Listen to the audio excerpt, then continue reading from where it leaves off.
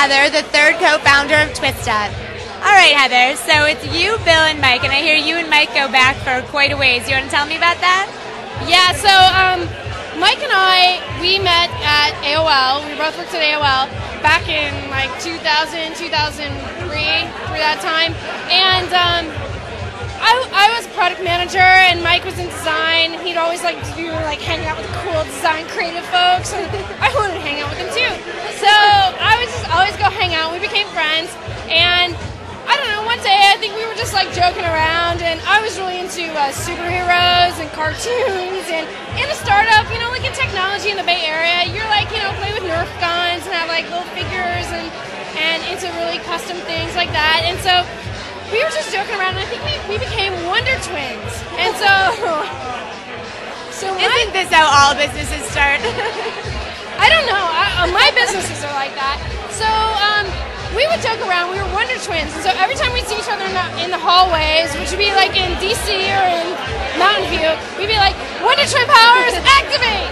And like, form of block of ice, form of bucket. And you know, like that's just, once you're like Wonder Twins with someone, it's just like, you can't ever forget.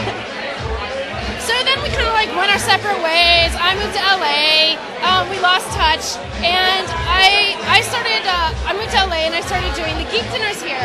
And I had kind of like heard rumors about this TWIISTUP event, and I was like, okay, who's doing the TWIISTUP event? Like another like really cool tech event, because there weren't very many tech events happening in LA, because as we know, LA is mostly an entertainment town. But I found out, and I looked at the page, and I was like, who's doing this? And I was like, oh, it's my Wonder Twin report. It's so perfect. So like I immediately like called him, and we got on the phone. We got back in touch after 3 years, and you know, he's like, Wonder Twin, and I'm like, Wonder Twin, and we're like, let's join powers. And wow, is that like Bono over there? Well, this party has gotten that cool, so probably. I think that, wow.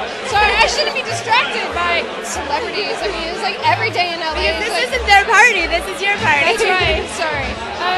Anyway, Bono's not a Wonder Twin. He's not a Wonder Twin. No, he wants to be. He wishes he was. I know, but there can't be 3 Wonder Twins. No, that would be Wonder Triplets, and that's just not happening here. But Bono could be like the monkey. Or he could be the weird uncle that lives in an ice tower. Right, yes.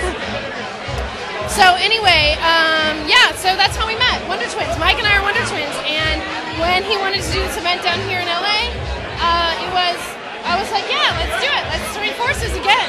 What I think is really interesting is that he picked the name TWIISTUP, and my company is called the Purple Tornado. Yeah, and Twister. I know, it's like totally like same idea, but like different name. And my company's colors are purple, and TWIISTUP is orange, and those are kind of like complementary colors. I think they go pretty well together.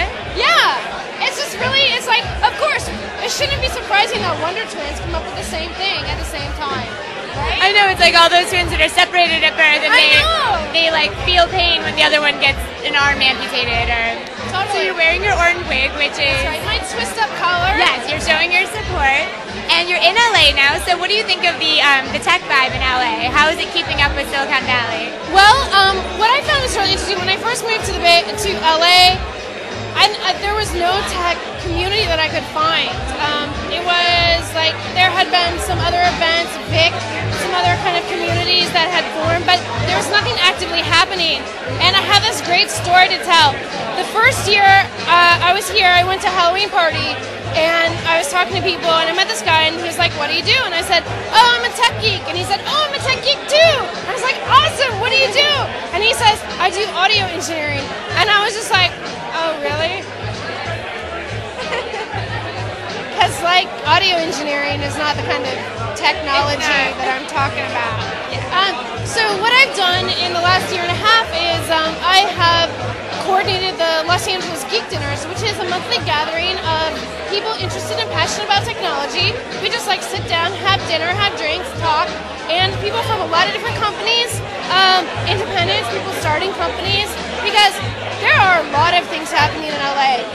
The technology industry in LA is really overshadowed by the entertainment industry, And in Silicon Valley, people are so focused on building technology for the technologists that in Los Angeles, we actually look about having an active business model and building technology that can be used by people.